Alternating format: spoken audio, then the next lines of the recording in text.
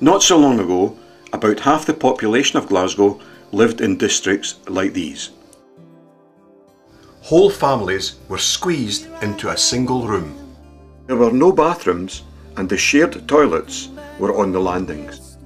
From this overcrowding, children escaped onto the streets and used the dangerous back courts as playgrounds.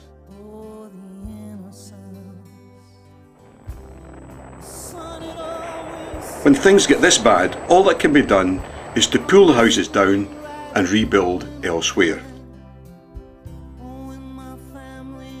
And that's what happened. From the early 1950s, brand new schemes such as Cranhill sprung up around the fringes of the city. Finding names for all of these new Glasgow streets must have been a major headache for the city planners.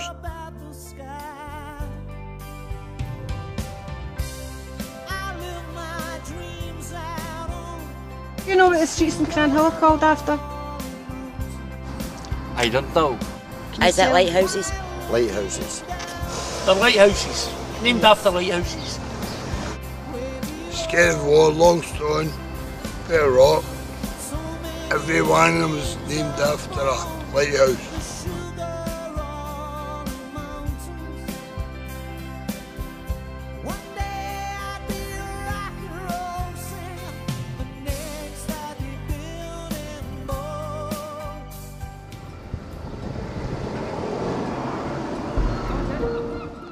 Most of Cranhill's streets are named after lighthouses.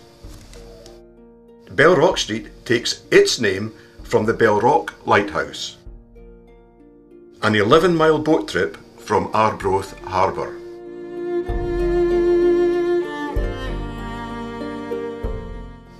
The Arbroath Museum, located in the former shore station for the lighthouse, has a permanent exhibition of its history. It's fitting that Cranhill's main street should be named after this famous rock station, the oldest sea-washed tower in existence.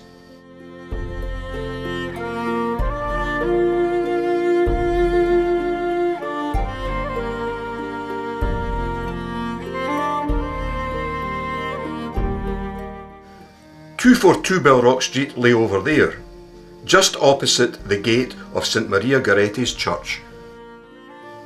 When I was a boy growing up in Cranhill, everything was brand new, crackling with hope and optimism. I can't believe that so much has changed in little more than 50 years, and that most of the buildings that I knew have long since been demolished. The Monarch Road shops lay just at the bottom of the lane down there. And Milne Croft was on the site of the new Cranhill Primary School.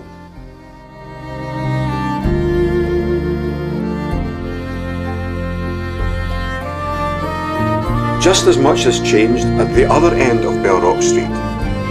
There, all of the tenements have been replaced by self-contained houses. This is one of the new streets in Cranhill, Bellrock View. It was built in the back field between Bellrock Street and Bellrock Crescent.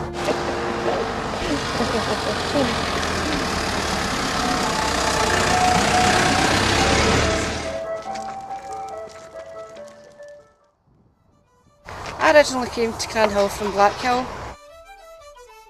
Married in Strone Road, from Strone Road.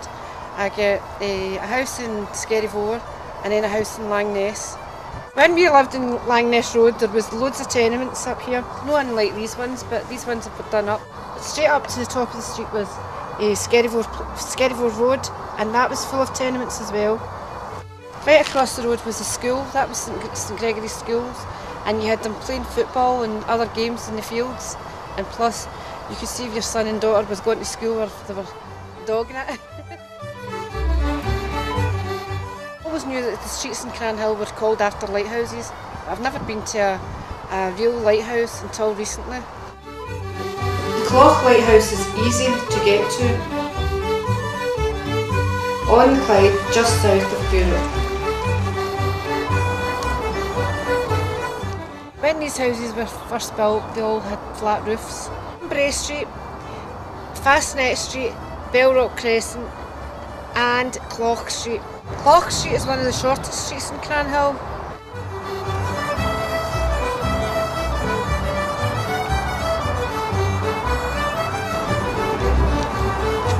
This used to be St Mordens Primary School. How much has changed in Cranhill? How much has changed? If you want to get some idea of how travel in much of Scotland used to be, you could do worse than take a trip on the Corran ferry. A lot of the old ferry crossings in Scotland have been replaced by bridges. Not so the Corran ferry. It is one of the few remaining mainland vehicle ferries in the country. It crosses Loch Linnhe some 9 miles south of Fort William at the Corran Narrows. The Ardgour Inn overlooks its western slipway.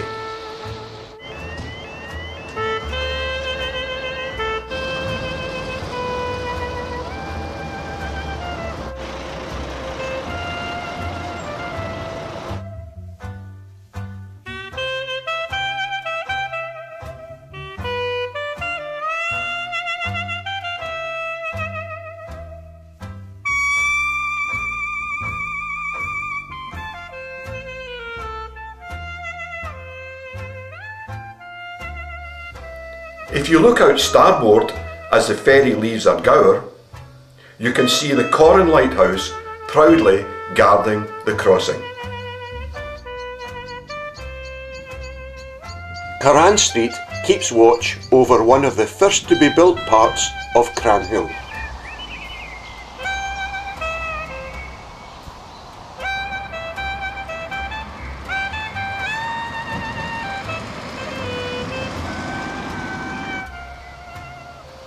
Although its houses have been reclad, the street's appearance has hardly changed over the years. Only saplings when the houses were built, the now mature trees in the square between Malin Place and Carran Street provide a clue to the age of this part of the scheme.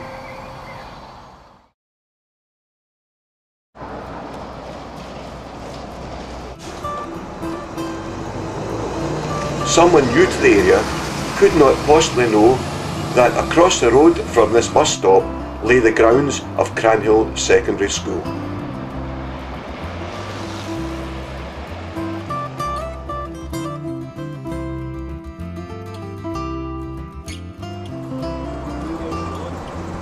The shopping complex was built on the school's sports field and running track, and the houses mainly on the site of the school itself.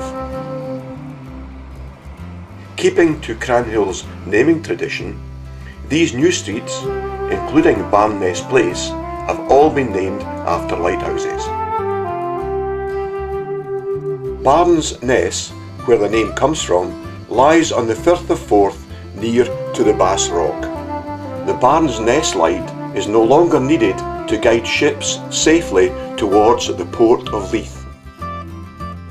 Nothing stays the same. Sometimes the names are the only permanent reminders of the way things were. How much has changed in Cranhill? How much has changed?